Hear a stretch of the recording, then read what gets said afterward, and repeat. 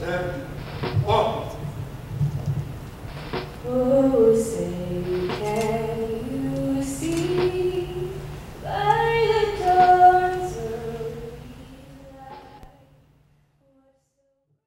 Hi, my name is Chip Terry, and I am the coordinator of the WORTH program at Cincinnati Therapeutic Riding and Horsemanship. The WORTH program uses the benefits of equine therapy, equine facilitated learning, to help injured soldiers and injured veterans overcome their physical and emotional and mental disabilities. We have about 125 riders, and they rotate through all year long. So we have a number of sessions through which they rotate and they ride all year long. We have 17 horses, and they're all trained by our program director.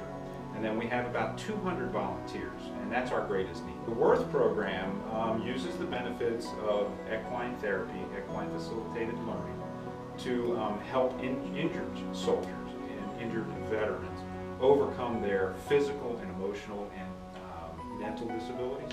And the interaction with the horse helps cognitively.